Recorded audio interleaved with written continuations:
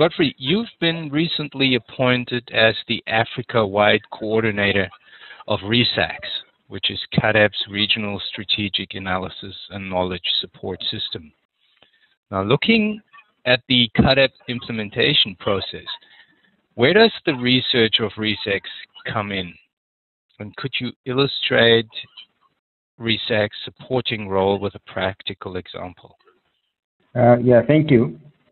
The role of ReSAKSS is in supporting CAADP implementation is to bring to the table quality knowledge and information to guide regional economic communities and countries in formulating national or regional investment plans, implementing them, monitoring, as well as reporting. So in a general sense, that is what ReSAKSS is doing to help regions and countries. Now, with regard to a specific example on the role of ReSAKSS, as recent as earlier this week, I received a request by the African Union Commission in partnership with the Pan-African Parliament in South Africa.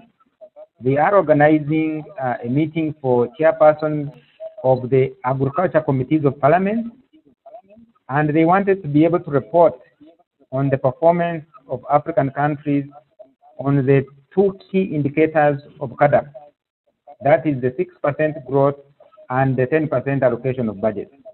So African Union wanted to ensure that they have this information which they can present these parliamentarians. And they requested ReSAKSS to be able to provide that information to them in a very simple, easy way to communicate to these members of parliament. Unfortunately, we were ready for them because we just produced the 2012 annual trends report, and it had that information. So all we had to do was send them the information, and they were quite happy with what we provided. So from your perspective, where do you see the key areas of ReSAKSS work in the coming years now? Is there a newly evolving focus area maybe? Well, before talking about the new areas, I think we need to recognize the area where we have made the greatest strength. And it has been the monitoring and the evaluation. Basically tracking progress of the implementation of CAADP on the continent, reporting through the annual trends report. I think that has been our biggest achievement, and looking forward, we would like to continue with that. In the coming years, in addition to continuing with the annual trends and outlook report at regional and continental level, we are taking that to the country level. So member countries are also beginning to produce their own annual trends reports, and that is a good tool to be used at country level. So we would like that to move forward. Now, with regard to new areas of work, ReSAKSS is involved in helping countries to establish national SAKSS nodes. Now, the objective of that is to strengthen capacity at national level for technical analysis, for monitoring, for reporting at country level, for improving peer review and national dialogue in the interest of improving the quality of policy making and also accountability at that level.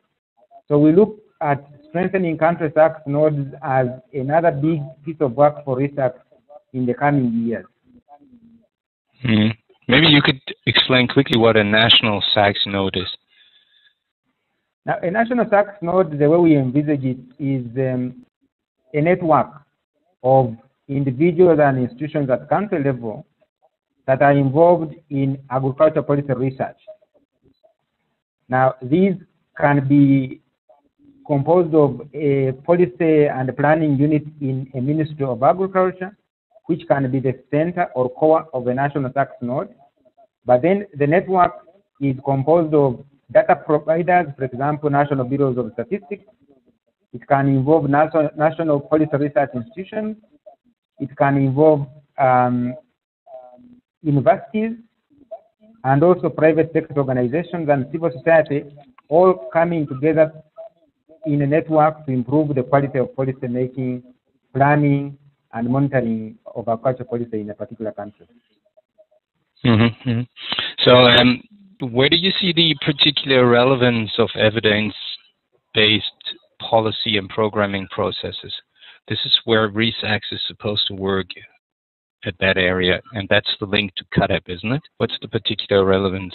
Well, if I can draw your attention to the formulation of national agriculture investment plans in the more than 30 countries that have developed their CAADP-related investment plans, almost all of them have used evidence to be able to inform the design of those investment plans and to make the best choice of investments that will bring about improved productivity and food security.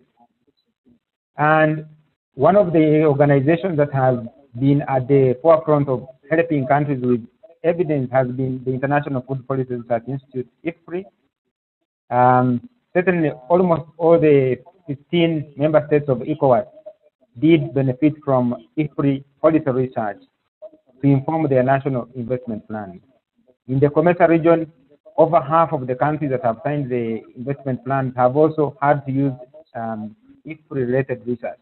In addition to IFPRI, but there are also other research organizations at country level, at regional level, and almost all countries have had to draw on the research and the evidence that has been carried out to inform the choice of investment.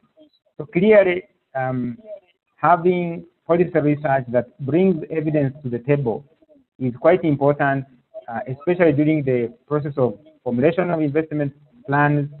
But also we are seeing for countries that already have their investment plans, during monitoring and also national dialogues and review, evidence is called for in those respects. Godfrey, you already mentioned that you just recently published the annual Trends and Outlook report. Yes. One of the major findings was that the productivity levels of African agriculture recovered and are catching up with the levels of the early 1960s. What do you think? Is this a temporary phenomenon, or can we expect productivity levels to rise further in Africa? Yeah, first of all, it's true, yes. Our annual Trends and Outlook report 2012 does point out that overall productivity has increased from the mid-80s to the mid-2000s, and that's a good thing for African agriculture. But as you correctly said, it is more or less recovering or catching up to the levels of the 1960s. So that is a finding. I don't think it is a temporary phenomenon for several reasons. One, in the last 10, 15 years, we have seen increased interest and investment by African governments in agriculture. So that is a strong piece of evidence to think about. But also, following the 2008 World Bank report that highlighted the importance of agriculture in economic transformation, we have seen global interest in agriculture at the policy level, but also now we are beginning to observe interest at the private sector level. Private sector getting interested in African agriculture.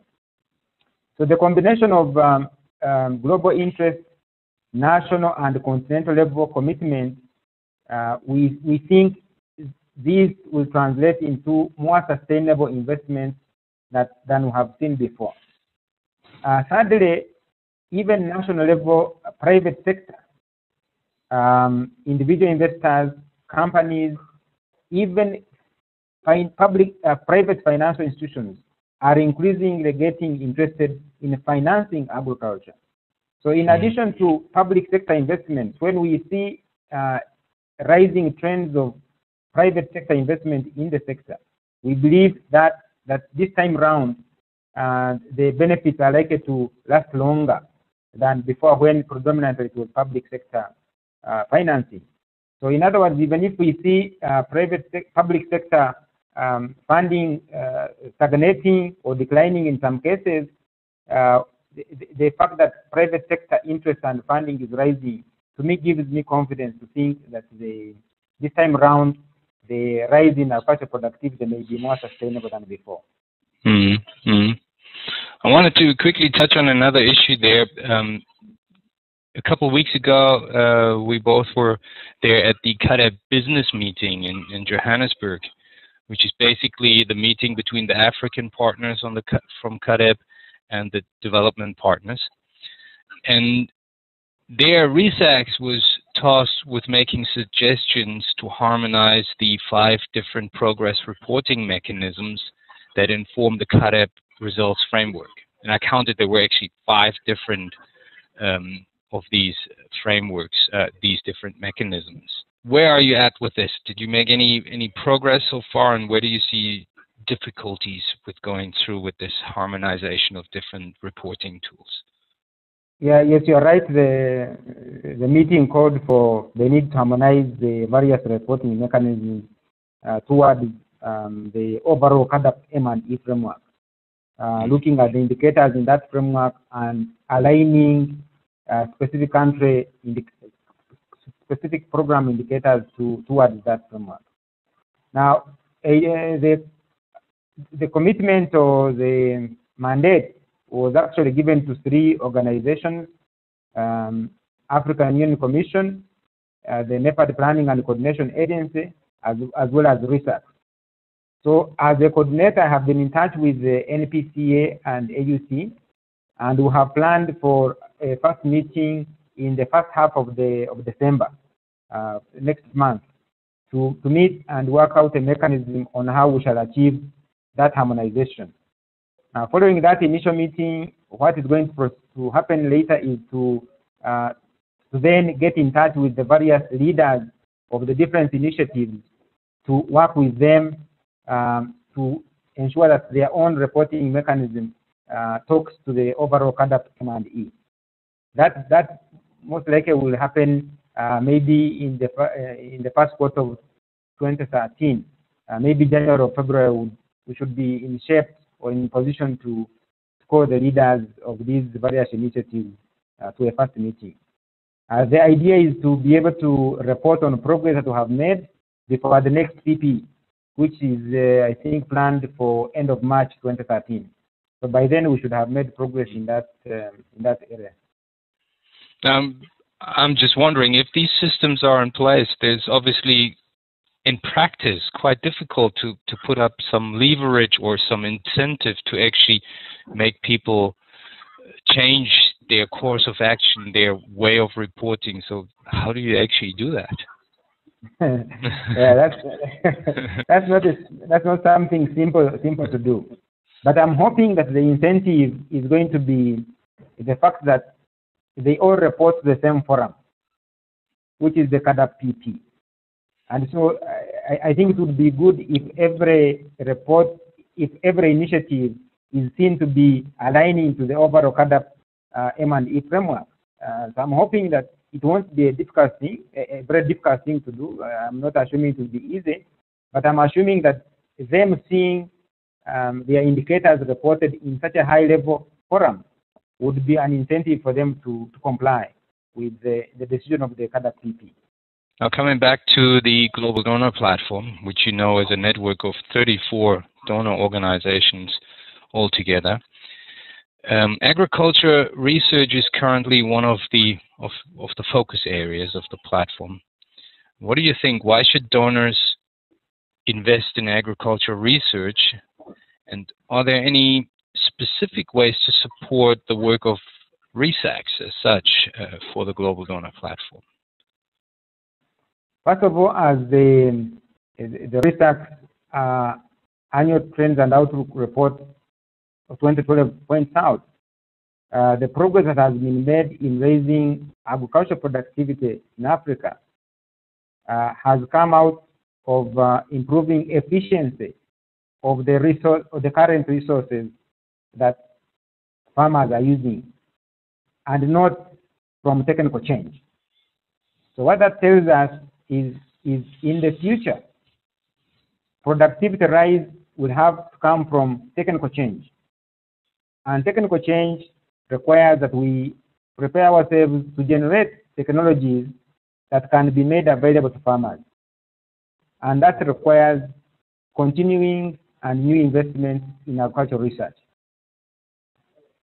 Now, if you look at the trends for agricultural research financing on the continent, at best, they are stable, but we observe in many countries actually declining shares of agricultural research in the national budget.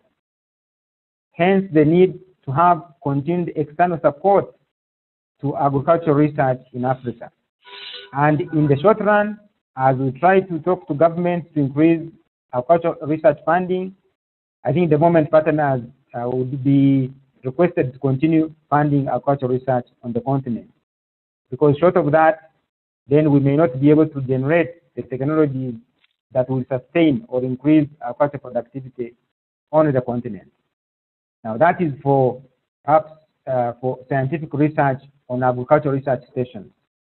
Now when it comes to ReSAKSS, which does policy research, I make the same argument that to be able to improve the quality of policy planning, investment planning, analysis, monitoring, and review, we need quality research done and bring it to the table to inform discussions and policy choices by whether African Union, regional economic communities, or even countries. And that is where the continued support to ReSAKSS is called for.